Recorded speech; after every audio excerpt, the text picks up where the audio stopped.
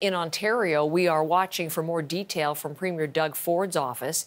He is in isolation this morning because of a close contact with a staff member who has tested positive. Ford's office putting out a statement late last night saying the Premier himself has tested negative, but is following all public health advice for close contacts of positive cases. Ford was in contact with this staffer on Monday, and then the person tested positive yesterday. Other members of Ford's staff are also in isolation. The Premier got his first dose of the AstraZeneca vaccine earlier this month, but 11 days, not time for any significant immunity to develop, at least based on the science as we know it so far. That's something that we're watching as we continue to look at the developments in Ontario and the response from the Doug Ford government to the third wave, which is absolutely crushing Ontario's hospitals to the breaking point. Ontario Provincial Affairs reporter Mike Crawley has been covering all of that, and he's here with us live, as he has been through the morning.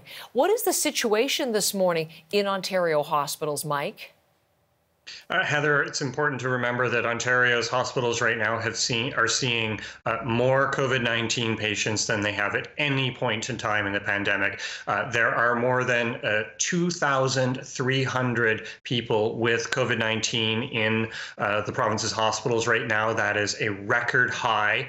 And of that number, nearly 788 of them are in intensive care. That is also a record high. We're told just overnight we got the latest numbers on the ICUs just within the past hour. There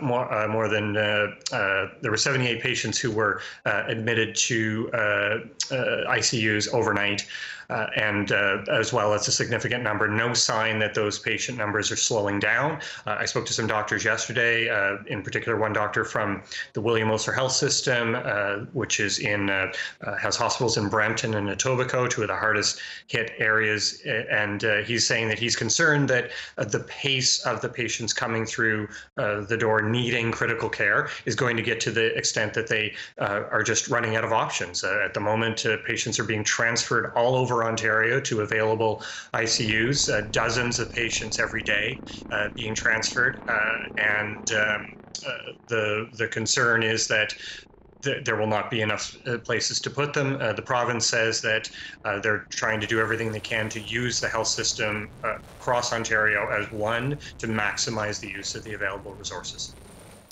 Mike, of late, really since Friday, when the province announced its latest measures and tightening and restrictions in response to these numbers in the hospital situation, a number of political commentators, one even in the Washington Post, writing to call for the Premier's resignation. How do Ontarians feel about how the government is handling the crisis?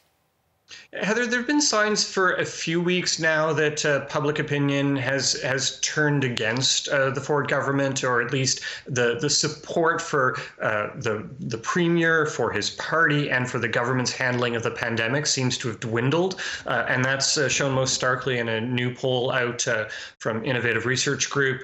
They were actually polling a group of people just before Friday's announcements and just after, and they saw a trend that suggested that what the government did on Friday actually made things worse for them. And you quickly saw the reversal of some of the policies that were brought in on Friday. The government backing down on this idea of closing playgrounds. They did not, however, back down on the idea of closing many other outdoor amenities, even though this goes against the advice they were getting from the science table. One sign, though, of the sensitivity to the public opinion right now that we're getting from the Ford government is that are hints coming from the health minister that they might make some sort of a move on paid sick days. Don't have any details yet, but the government is talking about doing something in the wake of the federal budget, not making any changes to the Canada Recovery Sickness Benefit.